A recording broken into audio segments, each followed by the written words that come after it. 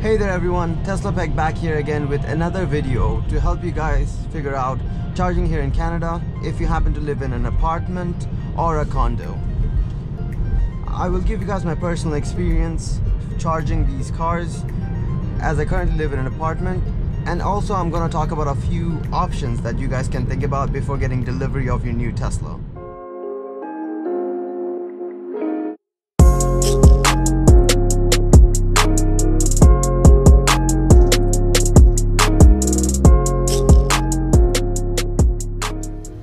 My current apartment that I live in right now, I have to park outside in the cold with no heat or underground parking. Now, I am moving into a condo soon with underground parking to help me with my situation, but let me tell you guys my personal experience for those of you guys who are watching who are in a similar situation and are planning to buy a Tesla soon. There is a bright side and a downside to parking outside. Now, the bright side: your Tesla will not freeze up and not start up in the morning like other gasoline vehicles. And on the downside, your Tesla will be running all night to keep the battery warm. Now, it's not as bad as you'd imagine. Let's take the average low of the coldest month here in Winnipeg. On a negative 18-degree weather, if you have the car parked outside all night, it loses around 40 kilometers of range, which is like 10% of my Tesla Model 3 standard range plus battery. Now, if I had my car plugged in with a Gen 2 mobile charger that all Teslas come with, I would have gained a few kilometers of range and the battery would be fairly warm when I start my commute in the morning. But here's the sad part. Those plugs that you have in front of your parking stalls only work for block heaters, and they're also on a timer to go on and off in certain parts of the day.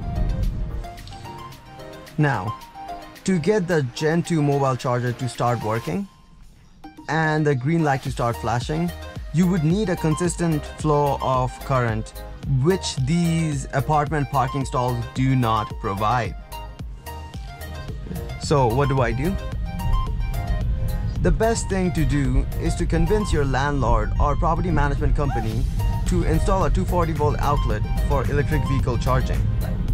You can sell them the idea that it will create more incentive to attract future tenants as more and more people are switching to electric or hybrid vehicles in the future. Most property management companies don't have a problem doing this. After they agree to install a 240 volt outlet, you can then go down to the Tesla's website and buy a NEMA adapter that's suitable for your outlet. That will only cost you around $44. The next best thing you can do is download PlugShare from the App Store. This app tells you where all electric charging stations are located throughout the city, what type of plugs each one has, and also reviews left by other fellow EV drivers.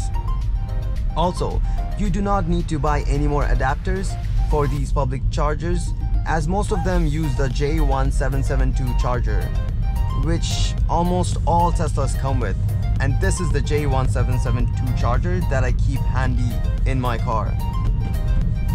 When I first got the car, I was not aware of all the apps and the tips and tricks to have longer battery life in the winter, so I kept running out of battery fairly fast. I was also not aware that my university had charging stations. So here's my routine that I follow every week with my Tesla that allows me to commute freely and spend less than $40 a month charging it. I supercharge my Tesla every Sunday to 80%, and it costs me around $6 to $10 depending on how much battery life I have left. I use an average of 30% every day for my daily driving, but I also go to university every day for my classes and gym, and I have charging stations there where I charge around 25% every day. By Sunday again, when it's time for me to charge, I usually have around 20 to 30% of battery life remaining before I start supercharging again. The only time I have to go out of my way to charge my vehicle is the 20 to 30 minutes I spend every Sunday evening charging this vehicle. And this is only in winter season. As the weather gets warmer and closer to positive 10 degrees Celsius or more, I would not need to do that anymore. Otherwise, this is the exact same routine that I followed when I had a gasoline vehicle. The only thing that's changed is my parking spot when I go to school. It's in a better and more convenient spot now. Plus, I never have to worry about finding space to park, as the EV parking spots are always free when I go to university. Now, keep in mind that I drive like 60 to 80 kilometers every day.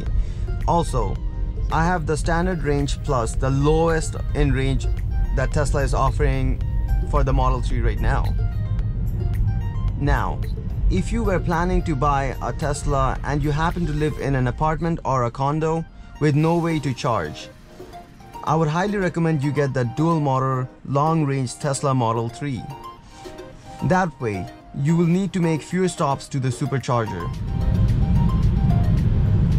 Now, before I end today's video, I wanted to leave a few tips and tricks that you guys can follow that will help you conserve more energy and get more range in harsh Canadian winters with your Tesla.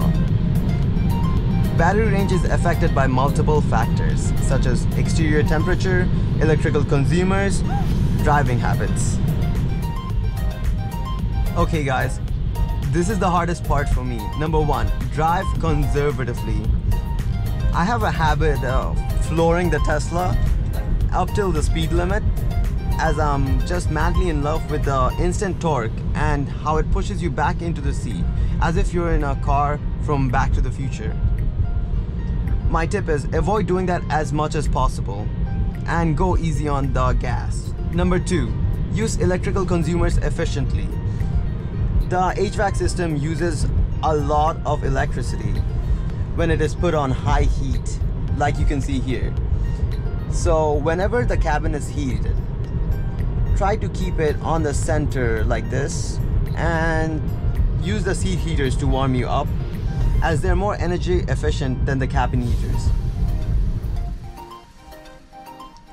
My last tip is to stop checking the Tesla app frequently. I am super guilty of this, especially when I first got hold of the app. I've had the Tesla app on my phone for years now, and finally it feels good to be using it. But that being said, you're only supposed to use the Tesla app only when you preheat the car in the morning or when you're charging it. This is because the car is always on sleep mode, and launching the phone on your app wakes it up to use the internet. Those are the major things I wanted to cover so that you could get more out of your Tesla. Remember to always maintain steady speeds as much as possible. Avoid a lot of rapid acceleration and stopping whenever you're driving. Be patient and gentle on the accelerator and let regenerative braking brake for you, and put energy back into the battery for longer range. Also, avoid going above 110 kilometers an hour or 70 miles per hour whenever you're in the highway doing long road trips. So that's most of the things I wanted to cover to prepare people who won't have the convenience of charging their vehicle every day. Thank you so much for watching. Hope you guys have a lovely rest of the day, and I'll see you next week.